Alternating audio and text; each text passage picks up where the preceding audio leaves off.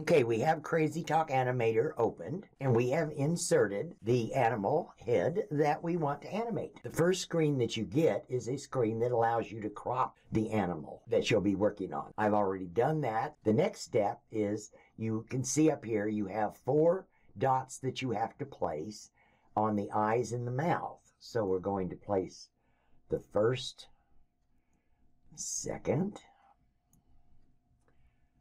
the fourth,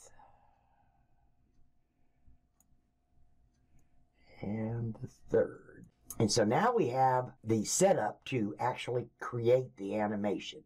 Now this is the basic setup, and if you hit this button, you get the extended. And I always choose the extended just simply because you get a much better take on the animal. Okay, so once we have it pretty well set up, then we're going to test it over here. We're going to click this and we're going to test it.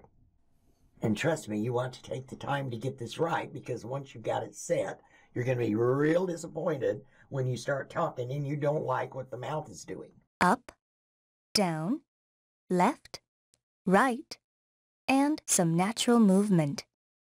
Eyes closing and blinking. Up, down, left, right, and rolling. So we have the settings. Now we're going to go to the next one. This one will set up the curve of the face. Now, I usually move it into place, kind of where you want it, but the nose is way down here on this. And so we have to kind of just see which one that we like. And so you can hit the eyeball, change it, and see if you like. Now that brings the nose up a little more. Oh, maybe this one. I used Audacity to create my little voice sample that I'm going to use to show you how it looks once you've finished your animal. I've saved my animal.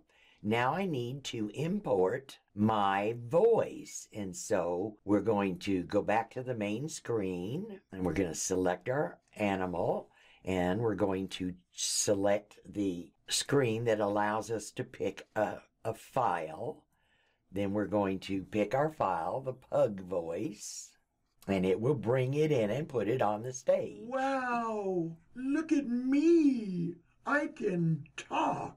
I've got a mouth that speaks. Wow.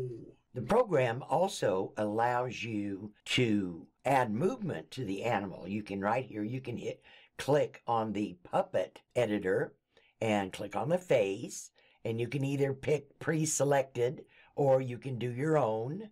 You can go in here and select certain items, hit the little eyeball, and you can test it by hitting the space key. You can move it around. It's basically all through your mouse. Now, when you think you have it down to what you would like, turn on the eyeball. When you think you have what you want, hit the record button, and as you move your mouse, it will record the movements. Then when you're finished, you just hit the space bar, quit, and let's rewind it and see what we got. Wow, look at me.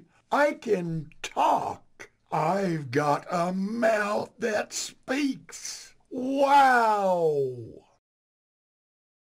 So we've added movement to our little pug, and we're ready to save it as an animation to use somewhere else. You can save it as different file formats in Crazy Talk Animator, which allows you to create these really cute pets. I hope this has been helpful. Thank you for your time. If you'd like to see more, like and subscribe, and let me know you'd like to see some more. Have a great day, Diana.